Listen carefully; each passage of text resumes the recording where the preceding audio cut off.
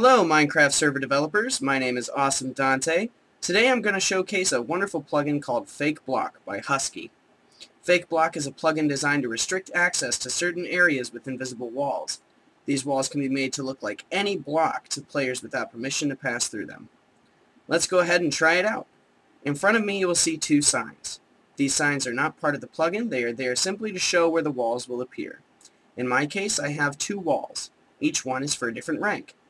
Since I have permission for both walls, they are invisible to me. However, if I were to remove permission for wall number 2, like so,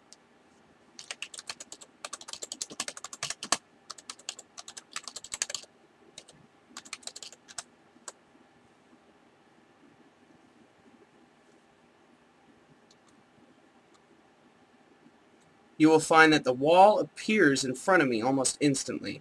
Let's go ahead and remove permission for wall number 1.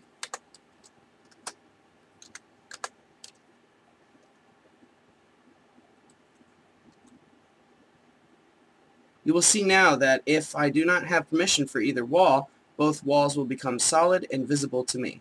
Now let's do this in reverse, adding permission to make wall number 1 invisible.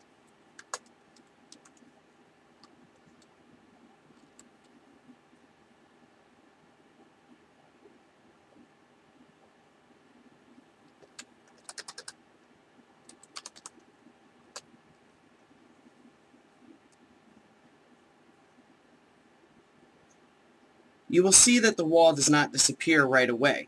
This may be due to technical limitations. However, if you simply relog or walk far away and come back, the wall will disappear.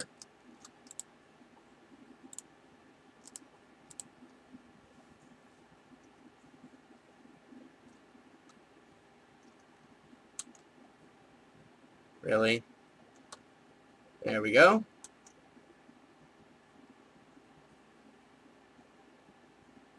If you'll notice, the plugin also hides blocks. You can see this if you examine the grass where the wall is supposed to be. When it is visible, the wall overwrites the grass, which I'll show you here. At the beginning of the video, the strip was just straight grass. When a wall appears, it will overwrite the grass. When this wall disappears, the grass will come back. This opens up a whole new range of possibilities for using this plugin. It's absolutely brilliant. This plugin can be used in many ways. I can see this plugin being used to create completely hidden locations, toggleable builds, and even, and bear with me on this, even allowing you to turn complex builds invisible to certain players to make lag go away.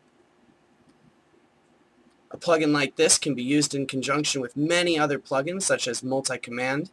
That's a batch command executor.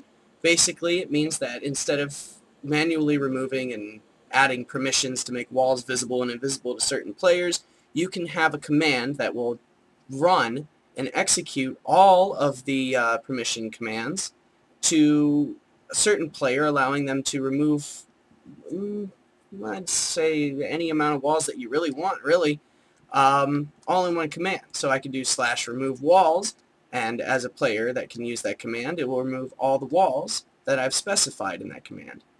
But in either case, this is just food for thought. This plugin has the potential to revolutionize RPG servers by enabling, let's say, drop gates. Let's say if you had a server where you had a castle that you had to go through and it had a gate across it, you could make the gate look visible to players who don't have permission to enter the castle, and it'll look like a regular opened gate to players that do have permission. Now, if a player were to look at you while using this plugin, and you walk through a wall that you have permission to, but they don't, they will see you walk right through the wall. It looks like it's no clip. So for that reason alone, I would highly recommend not using this on faction servers, as faction servers tend to have players that really squeal too much.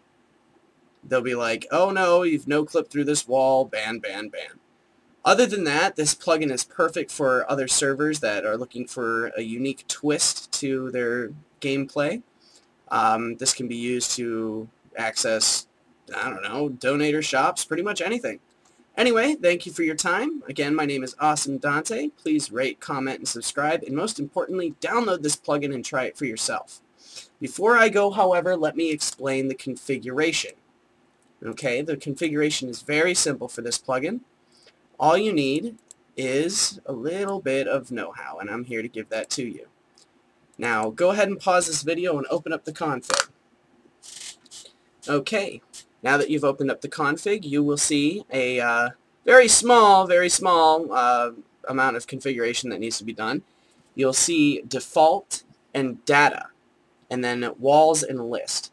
Now, default and data is information for your first wall. You can name default anything you'd like. Just be sure to add it to the list on the bottom. The data, however, is what seems to throw most people off, so let me explain it. Data should have at this point 1, 2, 3, world, 1, 2, 3, and then probably 42 or some other number at the end. Let me explain. The first group of 1, 2, and 3 is the coordinates for the first corner of your wall.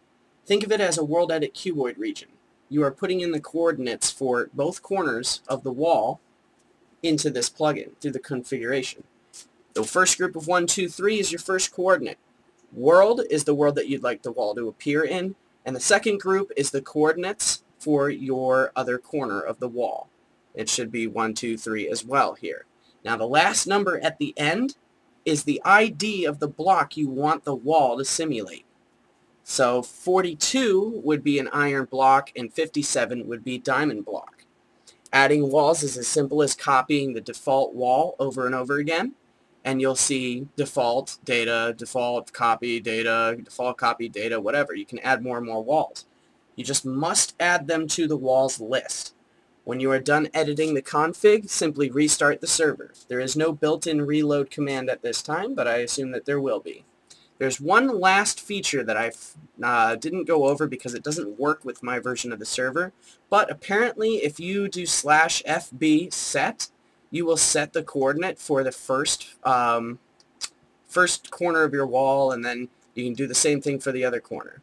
I do it manually, but if you're running the correct versions of the server and the plugins, you may be able to use this command. Anyway, awesome Dante, peace out.